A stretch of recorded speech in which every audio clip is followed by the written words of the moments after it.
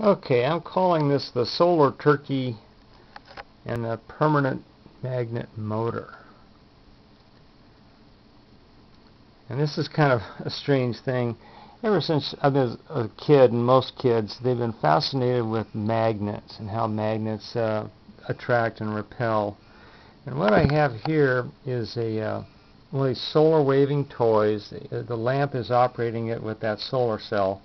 And on the tip of the nose of the turkey, right in there, is a little magnet, a little neodymium magnet. And as that turkey does its thing, it pulses this rotor. And the rotor is suspended on a needle. And that magnet goes up and down at just the right time to make that rotor go around. And that's the principle of a lot of these permanent magnet motors that you see on YouTube.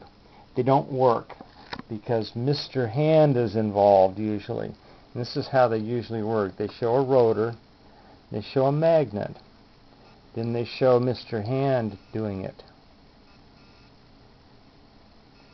Anyway, I was going to make a little model on this thing here with a little hand that showed how these permanent magnet motors are supposedly working with the input of the energy from Mr. Hand.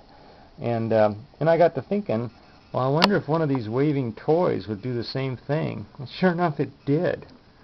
And it took a while to get it all sorted out and figured out. I tried several things, and this is what worked, was putting the magnet on the tip of the nose of that turkey. And it worked. It was quite something. But anyway, that's the Solar Turkey and the Permanent Magnet Motor. Thanks for watching.